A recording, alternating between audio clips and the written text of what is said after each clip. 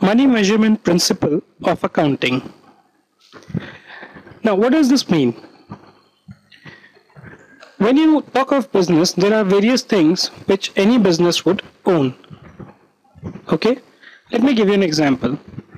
A business will have cash, it will have bank balance,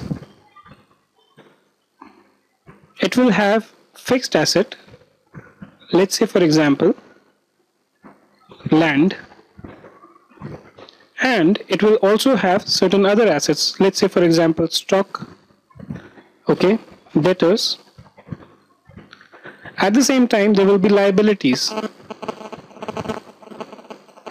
right? Now when we talk about cash, cash is actually equivalent to money itself, so there's no problem.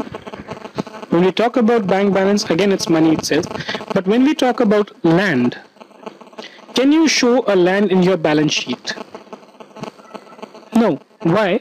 Because land is an asset, and unless and until we know what is the monetary value of this, so we need to know the monetary value of land. So asset in kind cannot be recorded in the financial statement, right? Which requires that an item should be expressed or should be capable of being expressed in monetary terms, right? Now, coming back to what a money measurement principle means, money measurement principle means that only transactions and stroke or events which can be measured in money terms are recorded in books of accounts. Now basically all these items can be recorded in the books of accounts. Why? Because we can really estimate what is the value of the fixed asset or land in monetary terms. Similarly, the stock which a business carries can also be measured in monetary terms. Stock is nothing but, let's say for example, if you're a manufacturing concern, you might have some input raw materials. Debtors, how much money do I need to realize from a particular person, is known as debtors. Again, that can also be expressed in monetary terms, right? So it's only items which can be expressed in monetary terms are the ones which are recorded in the books of accounts. But is it okay? I mean, is it fair? Actually, this is okay because you have to have some basis of recording the transaction, but of course there are certain limitations of this particular mode. And what are these limitations? There could be certain intangibles.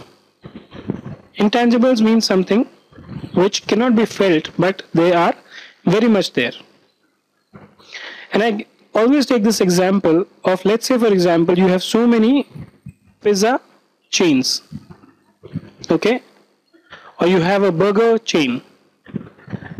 Normally the price at which they sell the burger is more than the one which is available at a roadside place or maybe a smaller shop, mom and pop shop.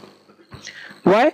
Because they carry certain particular brand values, and because of that brand you are ready to pay more for this. Now these brands are normally, let's say for example, if you generate them on your own, and different country follow different accounting principle, this brand value is normally not recognized in the books of accounts unless you have actually paid for it.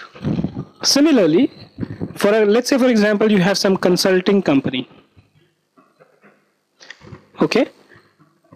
So in a consulting company, let's say that of chartered accountants, who are the assets?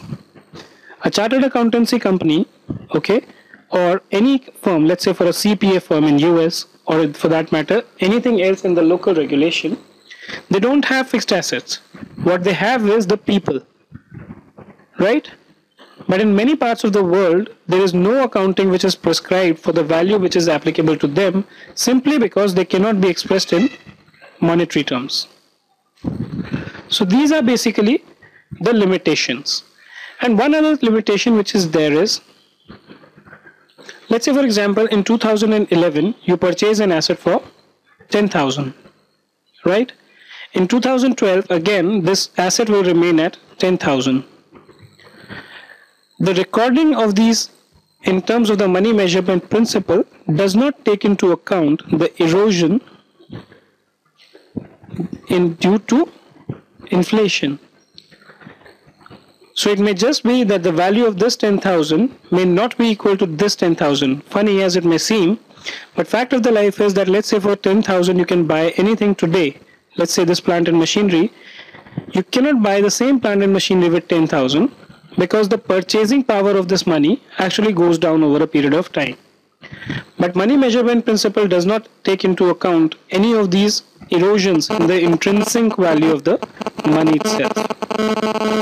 Anyways, just to recapitulate, money measurement principle basically lays down that only transactions or events which can be expressed or measured in monetary terms are recorded in the books of accounts. Non-monetary transactions are excluded. Right?